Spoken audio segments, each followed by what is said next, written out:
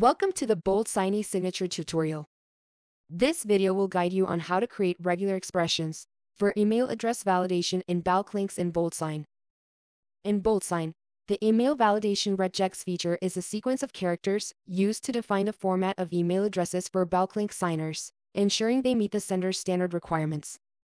This feature simplifies the bulk link signing process by accepting accurately formatted email addresses and validating them without additional steps. It enhances security by preventing incorrect email entries and improves user experience with immediate feedback on formatting errors. This is particularly valuable in scenarios such as controlling access to company resources where only authorized email addresses are accepted to access the bulk link documents, ensuring data integrity and security. Imagine a scenario where the HR manager of a company is responsible for distributing the policy acknowledgement form to all employees for their signatures. To efficiently manage this task, the HR manager creates a bulk link and shares it with the employees. Recognizing the importance of safeguarding the sensitive information in the form, the HR manager utilizes an email validation regex to restrict access and signing rights to only those with company email addresses. This ensures that only employees with a company email address can access and sign the document. I first log into my BoldSign account and click the Create New button. I then select the Create New Bulk Link that directs me to the Prepare Bulk Link page. Here, I add the title, Policy Acknowledgement, and the Welcome and Acknowledgement messages, respectively. I browse the document from my computer by clicking the Browse button. In the Initiator Rules section, the default is already set to Signer, but one can make changes as desired.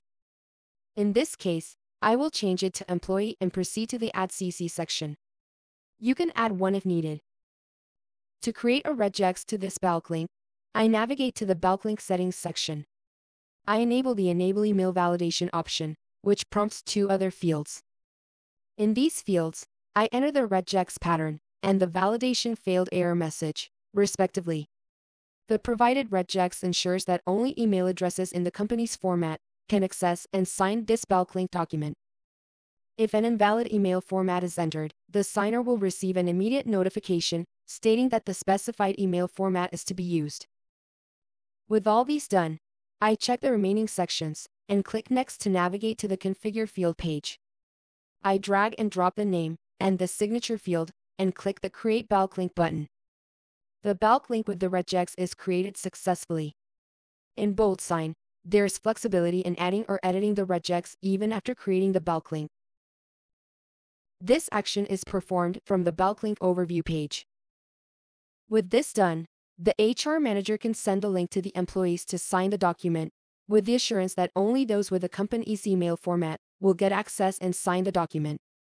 Let me show you how the feature works. I paste the copied bulk link URL. A dialog box appears requesting identification details. I enter an invalid email not following the format set and submit the details. Looking here, an error message appears, alerting the correct email format to use. The signer cannot access the document without entering the required email address format. This is all about how to create regular expressions for email address validation in bulk links. If you found this video useful, do not forget to hit the like button and subscribe. Thank you for watching. Stay tuned to our channel for more BoldSign tutorial videos.